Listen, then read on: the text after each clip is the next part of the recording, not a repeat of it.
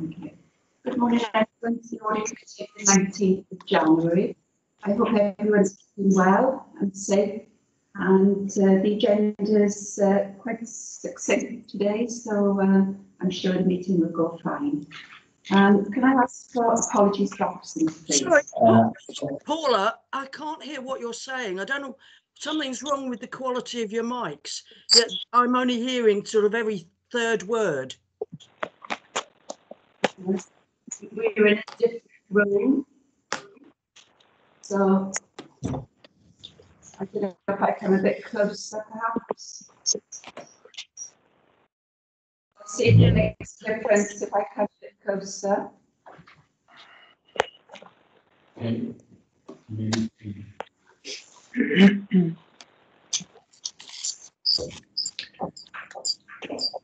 Is that any better, Leslie? That's a bit better.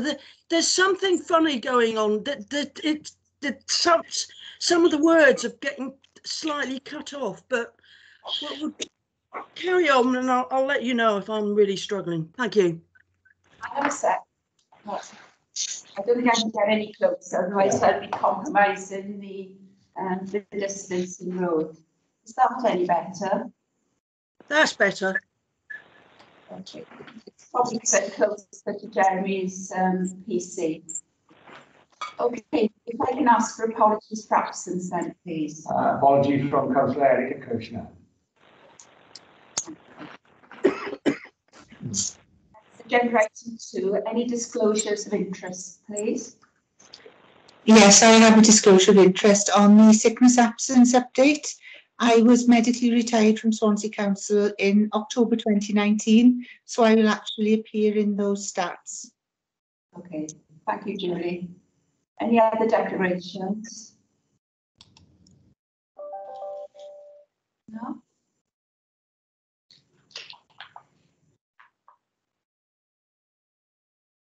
Okay, somebody just suggested that everyone mute their mics. You can ensure the mics are muted until you're invited to speak.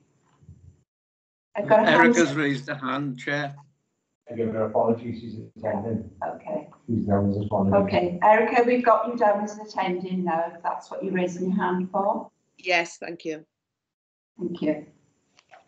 Okay, if we could move on to the minutes of the meeting of the 8th of December for accuracy, and then if we can get hands up for approval. Page 1, page 2, page 3, page 4, page 5, and page 6. Are you all content that those minutes are an accurate reflection of the meeting? And can I have hands up to approve them, please? Are we happy to approve them? Councillor Peter Black, yeah. And Councillor Jeff Jones, yeah. And Councillor Mike Lewis. Okay. Yeah. Okay. Thank you very much for that. We're now moving on to the employment of agency staff update, and I believe Adrian Chard is attending to deliver the paper. Yes, Chair. Good morning, everyone. It's a really sort of short paper in response to the follow-up audit reports that was obviously undertaken by the audit team. The audit report contained some areas where there was still non-compliance with the policy. I have to say, in my opinion, small numbers, 1 out of 10 sampled in some cases. And in response to that, as is detailed in the report, we are following up with those areas that have not fully complied with the audit committee findings. So that's a particular action that we are taking on board to ensure that in future those areas comply with the policy. But as I say, I have to say that there are relatively small numbers, I would suggest, in terms of non-compliance in that area. The other area where there was an action identified from last time was the review and update of the agency worker policy. That policy has now gone through a legal review, which is an update from what was stated in the report. It's now gone through a legal review, and it's now with our heads of service for them to be consulted on prior to consultation with trade unions, and subsequently approval by our JCC of a revised agency worker policy. There was another action identified last year with regard to off-contract agency arrangements, and as part of the revised agency worker policy, those arrangements have been tightened up, so to speak, to ensure that where contracts are placed that are outside our normal contractual or normal arrangements with our recognised contractors, there is a sort of a firmer process in place so that managers engage with procurement to ensure that they comply with the arrangements for engagement of agency workers. In addition, we have continued to issue reminders to managers with regard to their agency workers, and also as a result of this agency worker policy, agency worker audit, as we did last year and we've done again this year, we've sent a wider reminder to all heads of service to ensure that they comply with the policy. So really, that's a sort of quick summary of the paper that was submitted. Okay, thank you for that, Adrian. Are there any questions? I can see Councillor Peter Black is first hand. Councillor Black. Yeah, thank you, Chair. I mean, the report says that 5 of the 9 recommendations have not been complied with, which is concerning. It may well be that some of those non-compliance issues are minor, but there still is, you know, more than 50% which aren't being met. And I think it'd be quite useful to have further reports on this and proper monitoring. And I'm particularly interested in seeing a comparison, say, between when we first had this audit and maybe some suitable time in the future, so we can clearly see and the impact of these new policies on the employment of agency workers. I've got nothing against agency workers, but it is very expensive. And of course, it does undermine existing full-time staff. And if we can put full-time staff into place instead, then that is obviously better for the authority and better for those staff. So I do think we need some more work on this. And we do need to see more reports on this in the future so we can keep on top of it. Okay. I support that, Councillor Black. I don't know whether you want to respond to that, Adrian, or let the other questions come. Yeah. So, I mean, it wasn't really intended to sort of diminish the findings of the report in any way. You're quite right, Councillor Black, that that there are out of the recommendations, there are a number that haven't been met. However, that my interpretation of this is, and having clarified this with the auditor concerned, so for example, in one area, there was the sample, the report came back that the recommendation was not implemented, and that was on the basis of a sample of 10. There was 1 out of the 10 that didn't apply the policy. So I agree in terms of the overall scheme of things. It looks as though a number of the recommendations haven't been applied. But if you look at the numbers of or the samples that were undertaken, in many instances 1 out of 10 samples weren't implemented. In with regard to approvals, 3 out of 10 weren't implemented. And as I say, in those areas where there's not been compliance, we are following those up. I do take your point in respect of regular reviews of this. Okay, if you can respond then, I'll respond to that as well. I'm sure Councillor Black will too. Jim Davis is the next hand up. Thank you. One point on the report. There was no response from one service, so I was wondering whether that was escalated to Audit Committee or to the Director for them to ensure that the audit was treated with due seriousness. Do you know if it was escalated to Audit Committee? Well, I don't know if the audit team themselves did that. Yeah, that would be one for Simon, I think. Yeah, thanks, Julie. This, just to give some context, this follow was actually completed on the 11th of January, so it's fairly newly completed. I've seen the outcome. I haven't got the detail in front of me at the moment, but I can chase that up for you, Julie, if that's okay. Yeah. I'll have to have a look at it outside the meeting. Okay, thank you. Perhaps you can let me know. But it was in relation to the original report, not to the follower. Oh, okay. And yeah. One comment that I'd like to pick up on from Councillor Black, which I totally agree with. The original report, terms of reference, said that you were going to look at material business risks, but there was no root cause analysis of why the agency workers were employed in the first place. And I would like, if you're doing future reviews, for that to be included, because I think it's very important to ensure that the resources of the council are being used most economically and effectively. Yeah, no problem, Julie. What we'll have to do, obviously, because this is a highly contentious issue, we've done the follow-up and we have seen some non-compliance already in the follow-up review. It could be the case that we have to do a full review again in the next financial year, 2021-22. So I could build that into the scope of the audit for 2021-22. Okay, thank you. Okay, Councillor Anderson, please. Thank you, Chair. Peter Black already asked the question about the recommendations. And I can remember bringing this up many years ago as well about agency staff.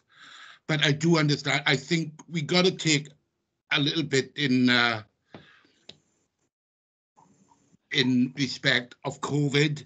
I know that the bin lorries are struggling with staff with sickness and all that, so they are having to use agency.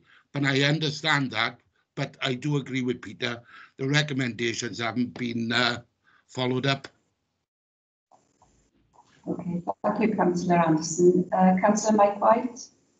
Yes, thank you, Chair. Yeah, as I say, as we already pointed out, lots of these staff are obviously employed in frontline services, which we've got to obviously be operational on a daily basis. Clearly, I think what we need to do really here is to comply with obviously the recommendations, is that the company or companies that we are using, that we tighten it up with them so they are fully aware of, you know, the actual procedures that the council wants to operate under, so that both parties are aware of when they are taking staff on, that you know that all the appropriate documentation has to be in place. Okay, thank you. Are there any other questions on this paper, please? I could just make a couple of comments there, and I would wholeheartedly support the comments made that this report needs to come back at a future point. And I would suggest that not too far a distant way. I'd like to see something no later than June. And if I could ask in that report, if we could have some context within the paper. I think we need to see how much spend is being incurred in regards to agency costs. I asked for the total costs to date before the meeting, and they are significant.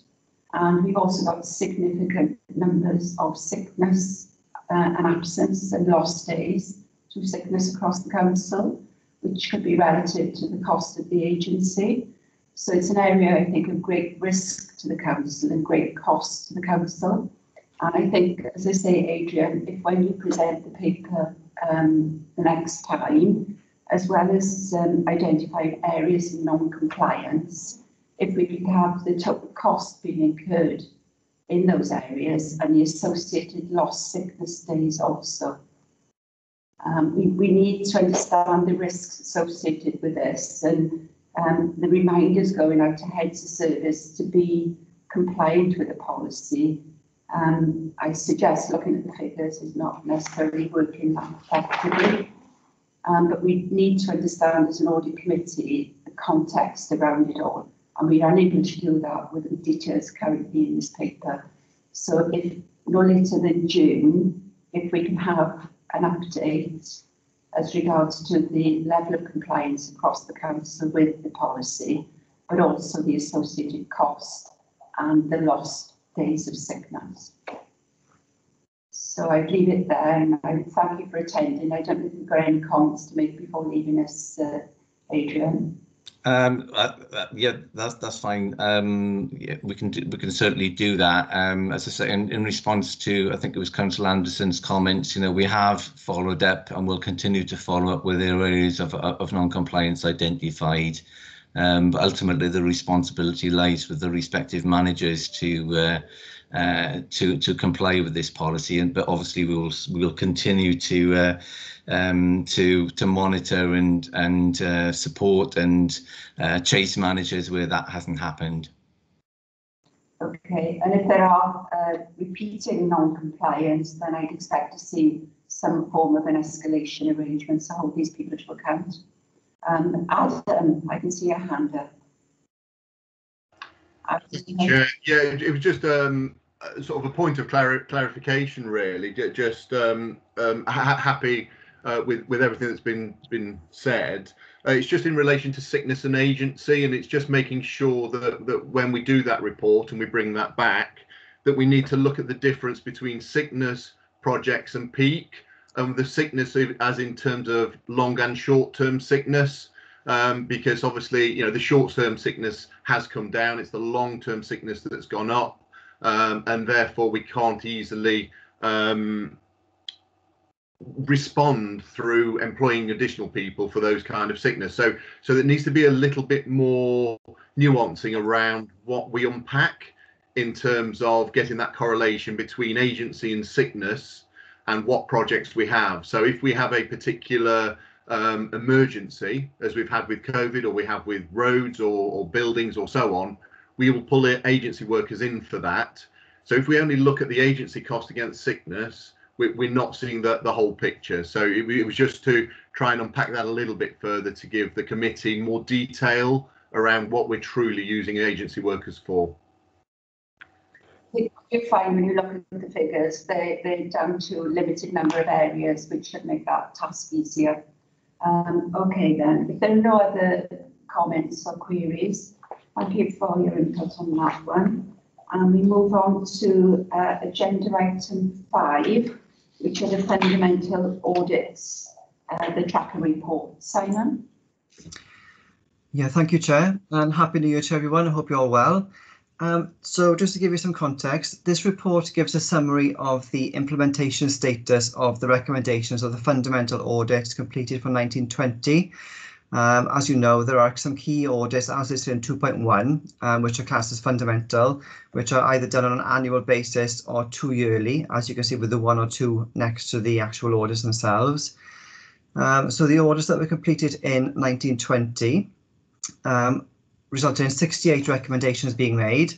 And of those, as of the 18th of December 2020, which is the date of the follow-up work, 55 had been completely implemented, which is 81%, and 3 weren't actually due to be implemented until year end. So of the total amount, 83% had been completed by the required deadline. Of those that haven't been completed, there were 11 recommendations as per 2.5, which had either been partly or not implemented, and the detail of those are listed in Appendix 3. And again, the report is quite self-explanatory.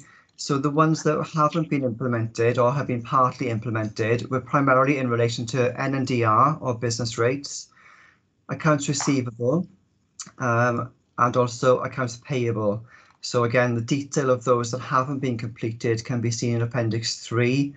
Again, some of the reasons for non-implementation were related to COVID, and staff being dedicated to their time to COVID responses, and others, as you can see, are due to capacity or project work. Again, I'm happy to take any questions from committee. Thank you, Simon. Are there any questions, please, on this paper? No hands up? No? Can I thank you for the update, Simon? I did have a query on the paper, and particularly with the two subject areas that have the greatest number of recommendations. My query related is to where those areas are where they've not been implemented. Were they at the service areas, or were they within the central element of the work? Because I was aware that these system processes had changed and they'd moved from a central processing area to a devolved service area process. And I think we've had the conversation at the audit committee previously, where the root cause of where the concerns and the weaknesses were raised, we needed to pin down if that was at the centre or whether it was at the devolved areas. So Nick was going to come back to me on that.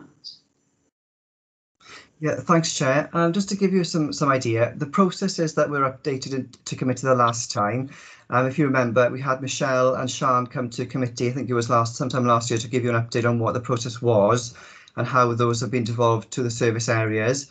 In terms of the follow-up and the non-implementation, as per Appendix 3, the non-implementation is actually within the service, not within the departments. So the high-risk recommendation you can see there, primarily there's one high risk and one medium risk is of concern really, and those are within the service, not within the devolved areas. Okay. And will you be following that one up in future? Yeah, just to give members an update, both the NNDR, AR and AP audits are now on an annual audit cycle, because they've had either a substantial or a moderate report previously. They are now due to be audited on an annual basis, and both the AR and AP audits are ongoing for the current 2021 audit cycle, and the results of those audits will be fed back to committee in due course. So they are on an annual basis and we are undertaking them at the moment. Thank you. Julia, I can see your hand up. Could I ask, in terms of the terms of reference for specifically the AR review, is it looking back to the individual services, again, a root cause analysis to find out why debts are occurring, and if there's anything that we can do at the start, bearing in mind that there will be guidelines and rules in place in terms of payments up front, but are deposits, refundable deposits considered? Perhaps we can look at the very front end of the process, rather than just looking at the debt side of things, which is often too late. Yeah, thanks, Julie. We do look at the whole recovery process, but I think the audit does primarily focus on the function within the AR service area and also within the legal department in terms of the escalation of the debt. I can look at the programme, I know it's underway at the moment, to see if that is actually looking at the initial start of the AR process. I can come back to you on that, but from memory, I think the audit itself does primarily focus on the function within AR as opposed to within the service area and the initial debt cycle. Right, but if we could start looking at the service area themselves, it would minimise the number of items that are coming through to AR. So it'll help at the end of the process if we look at the beginning of the process. Yeah, I take that on board, Julie. I'll look at that with the auditor in question that's doing the review at the moment. And just also to give members an update, we do have a representative from the AR department due to present in the next committee meeting in February.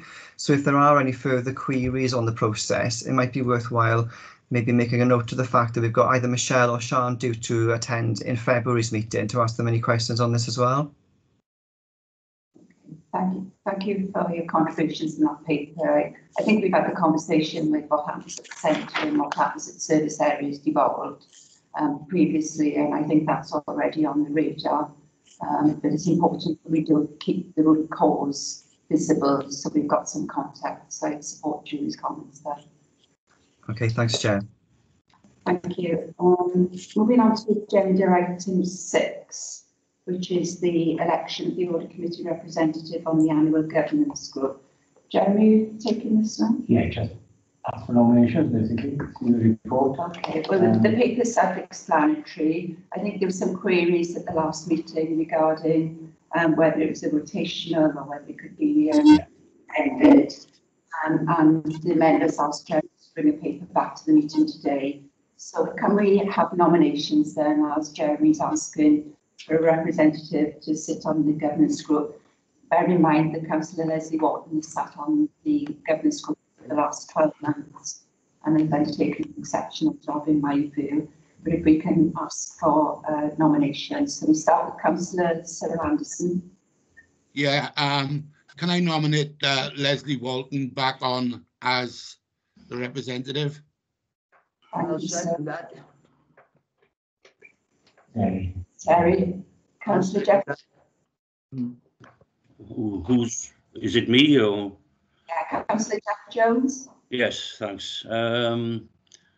Yes, thanks for drawing up the papers. I think the answer is actually contained in there. Anyway, I want to nominate Peter Black, as I did last time. Councillor Terry Hennigan. Any second for that nomination? Yeah, so we can have a vote, Chairman, if I may. Paxton and Tez, I'll second Peter Black. Thank you. Councillor Terry Hennigan. I've supported Leslie Wharton. Thank you. Yeah, Chair, before we have the vote, as I made a little statement there, I think the answer was in the papers. It specifically mentions for 1 year only, not for only 1 year, but for 1 year only. To me, that's a clear statement that councillor or any councillor remains on it for 1 year only. So I'm a bit confused with regards to the legality of actually including the previous post holder actually in a post. Can I come back on that, Chair, please? I have contacted legal. Yes, Jeff is right, 1 year only, but it doesn't stipulate in the minutes or what we stated in the last meeting any respect. Leslie can reapply. Although it says 1 year only, it's 1 year only from start to finish. Thank you, Councillor Anderson. Okay, we've got number one set now. Sorry. Debbie. Oh, So you're breaking up so much I can't understand you. Sorry, Chair. Perhaps I can confirm. Yes, Tracy Meredith has advised members on this point. Although it was defined that the term would be 1 year, there is nothing prohibiting members from being re-elected for subsequent terms, but each term is reviewed after a year. So it just means that the review takes place and membership can change, but it doesn't necessarily preclude somebody from serving several terms. Having spoken to Tracy today, she said there's nothing stopping 2 members being appointed if that is a matter that committee prefer, and if that resolves a situation where there's, possibly some dispute. Can I speak, Chair? Jones. Yes, thank you. Thanks, Debbie, for that. I think it's my thoughts around this really was that it should be a transparent process, and the more people that actually carry it out would benefit the process at the end of the day, and it would give people experience, on what actually goes on in the governance group and so on. But the idea with regards to having 2 people on it, I got no opposition to that. Only really, would you end up with 2 people from the same party on it? I think it'd be good really to have a mixture of thoughts from people from, the different parties actually on it. Thank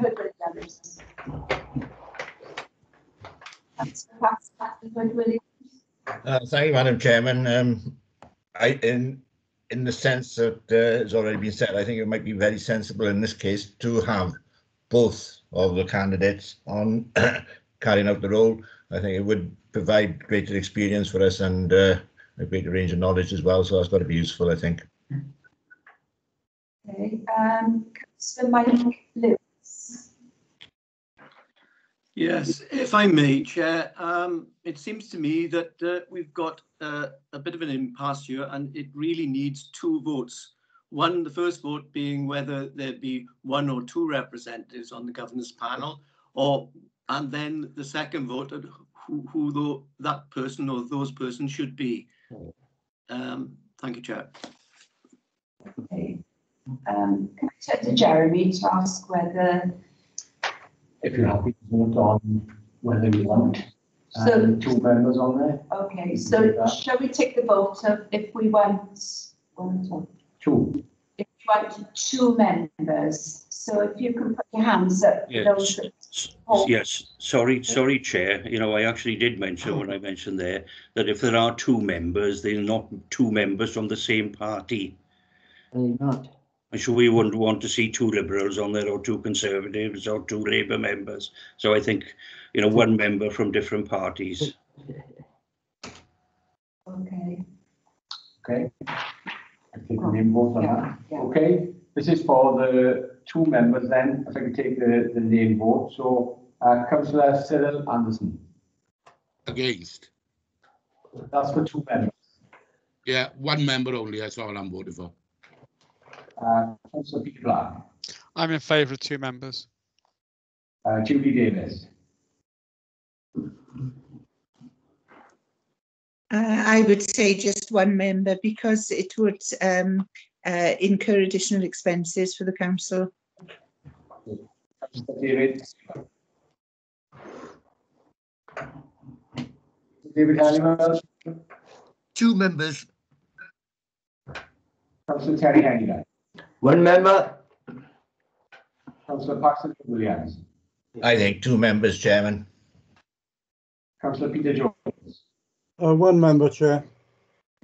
Councillor Jeff Jones. Yeah, 2 members. Councillor Erica Kirchner. 1 member. Councillor Mike Lewis. 1 member. Chair. 2 members.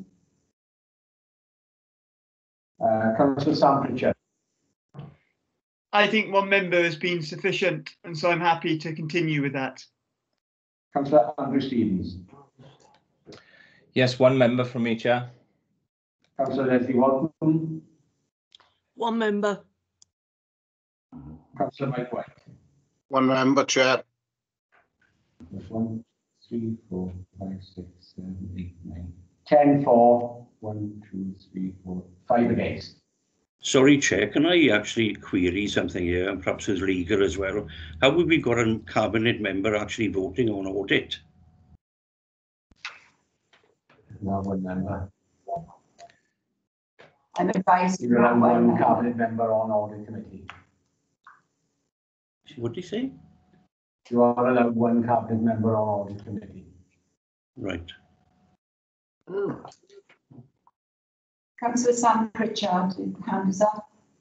Yeah, thank you, Chair. I was just going to make the same point. When I was cabinet member, I retained my seat on audit. So you're allowed to have 1 cabinet member who sits on audit and votes in audit according to the rules. But I don't think you can have more than that. Okay, 1 of is still 9, right?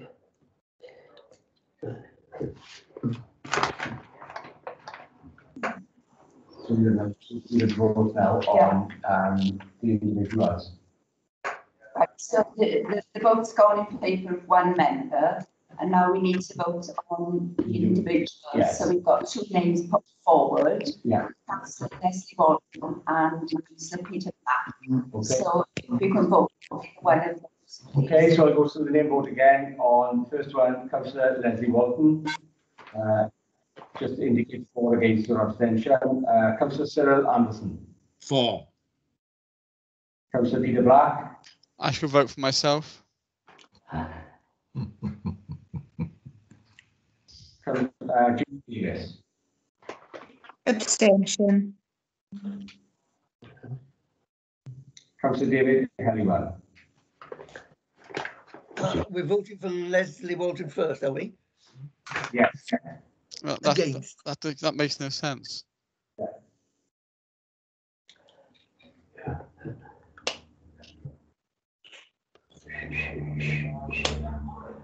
Sorry, Peter. Peter, do you have a comment? Yeah, sorry. You should have a vote for one or the other. You can't just then vote for one. It makes no sense. It should be one against the other, not for against an individual. Okay. There we are. I can run them side by side. Yeah. So David Helliwell. Peter Black, I vote for. Terry Helliwell. Leslie Walton. Councillor Paxton Williams. Peter Black.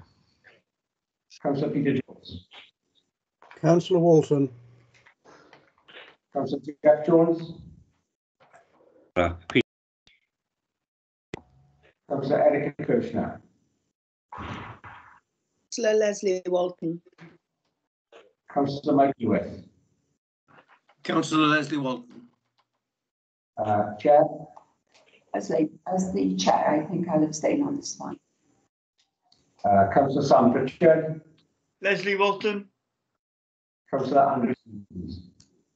Councillor Walton. Councillor Leslie Walton. Me. Councillor Mike White. I vote for Councillor Leslie Walton. It was 9 for Councillor Leslie Walton, 4 for Councillor Peter Black, and 2 abstentions. So, yeah. Okay then. Okay, so the vote's gone for Councillor Leslie Walton, and I would suggest that the term be fixed again for 1 year. Or do the right of the council, because the council ends in 15 months. Are you happy for it to run to the end of the council in 15 months, or would you want it to be fixed for 1 year? I think, Chair, it makes sense to run it to the end of the council in 15 months. Is that generally supported? No hands? Yeah, can I clarify as well? Can you actually include the word only after it, please? very pedantic today. Councillor Sarah Anderson. Yeah. Yeah, just showing my approval of the last statement. Yeah. Thank you, Councillor Anderson. Councillor. Yes. Yeah, I'm voting for yes. Hold it over. Haven't we got the polling? Haven't we got the voting process on this yet? Sorry, Chairman, I was just supporting what Peter said.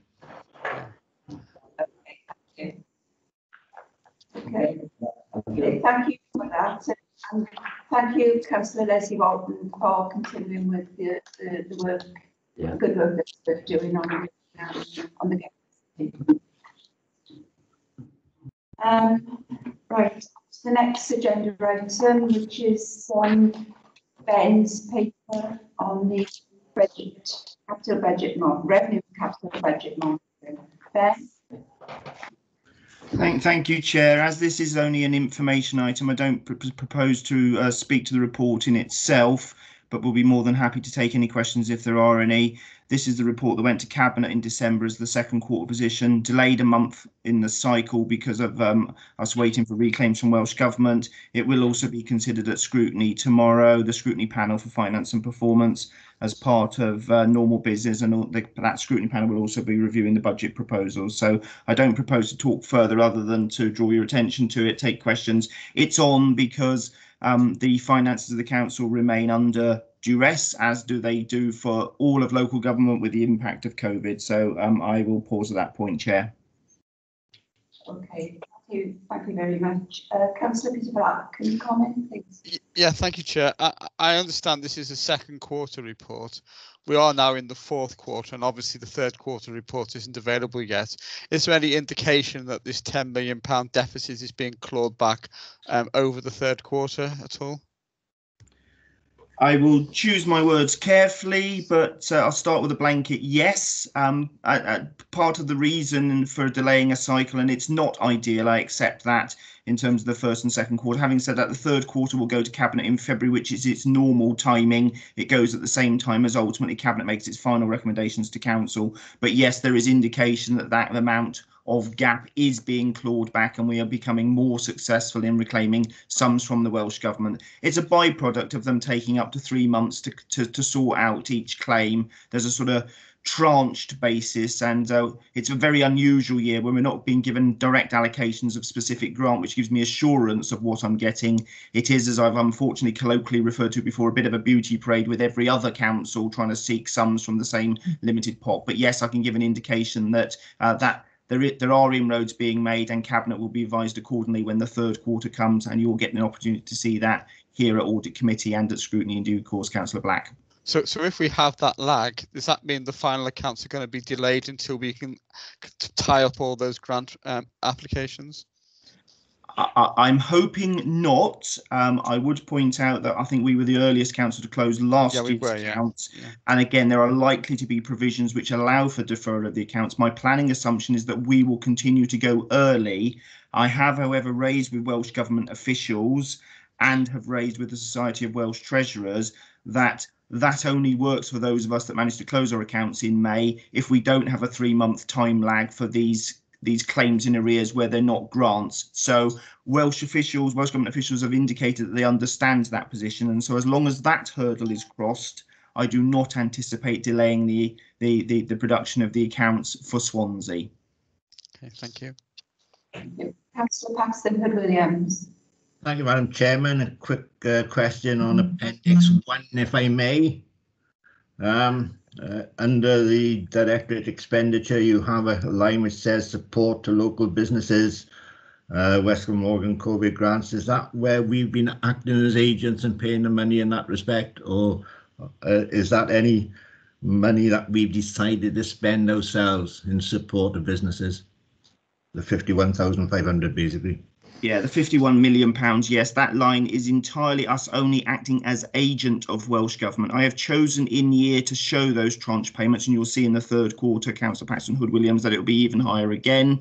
It is likely that come the final accounts, only the net figure will be reported, because that seems to be the view of the Auditor General for Wales, that we are merely acting as agent for government. As you'll be aware, it's a sort of reversal of the polarity of what normally happens with non-domestic rates, where we collect it below the line and we only get sort of an adjustment for the difference between the two. So I expect to outturn there'll only be one line a net, but that particular entry you refer to, Councillor, yes, is on an agency basis. It does not include any sums that we have chosen to top up. Any sums that we have chosen to top up are reported in the cost of services in those upper lines. I've chosen to show it separately to make clear that it's not decisions made by the council, it's where we're acting as agent. I would indicate, however, of course, that we are one of the fastest paying councils, and I'm aware of some media reporting today on the BBC that there are issues again in England with some businesses not getting their grants that are perceived to be at a particularly fast time, but we remain in the top 3 in Wales for volume value of payments made out on these business grant schemes.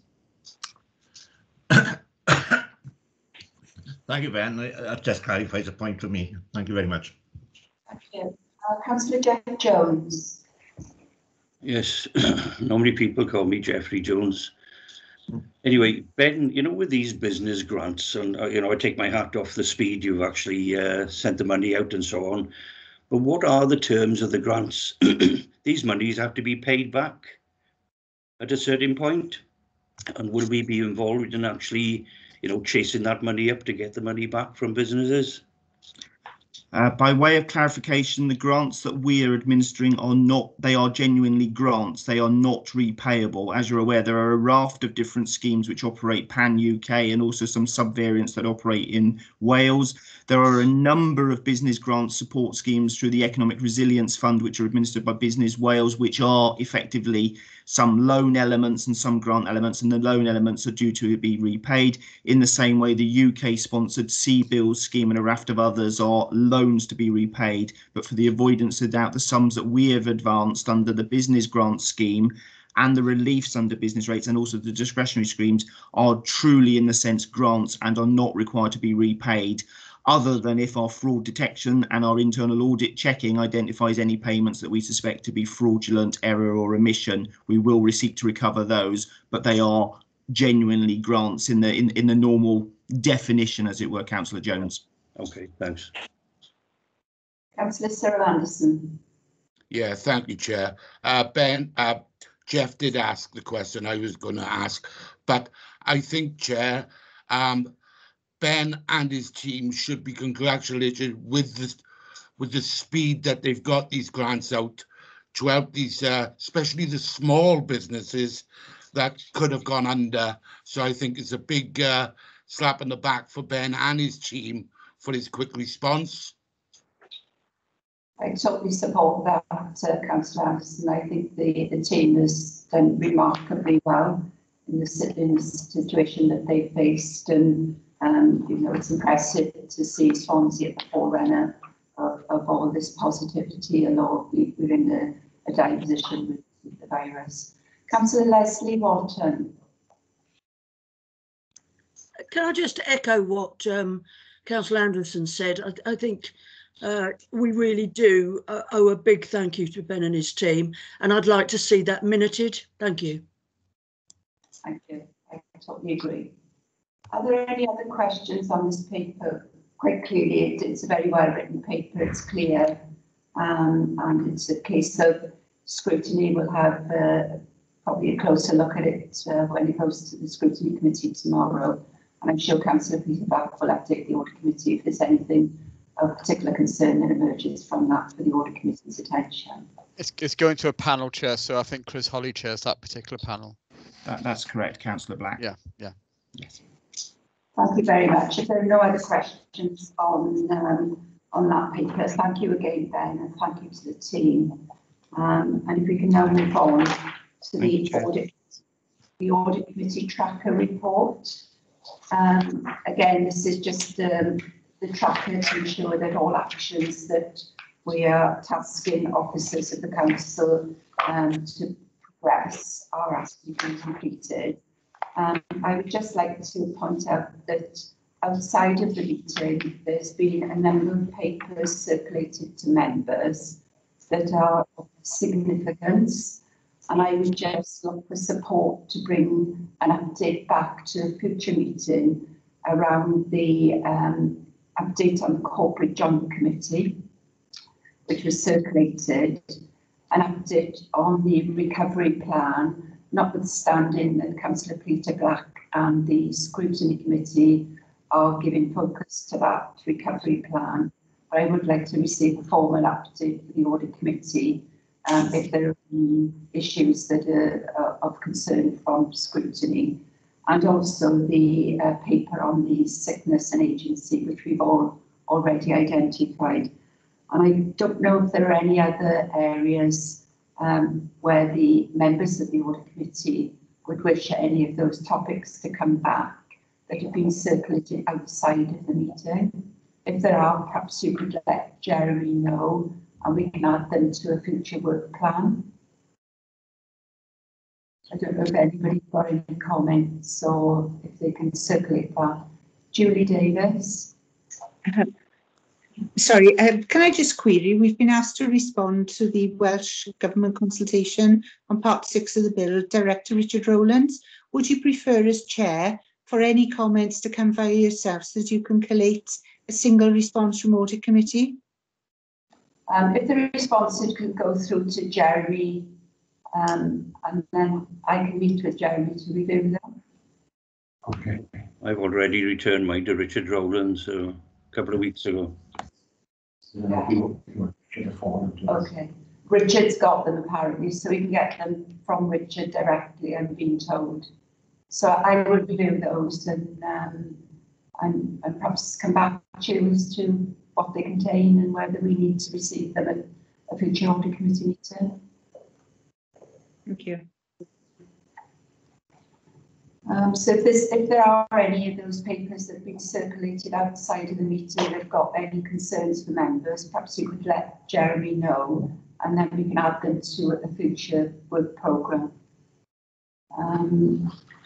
So if there are no further questions on that paper, I think the final item on the agenda is the Audit Committee work plan, and that's for information. So if there are no queries or comments on the work plan, then I'd like to bring the meeting to a close. And can I thank everyone for their participation today. Apologies if there were any technical issues with sound. Perhaps Jeremy can have a look at that for the next meeting. And please stay safe, everyone, and keep well. Thank you very much. Bye. Thank you. Bye. Oh. Bye. Bye bye. Bye bye. Thank you.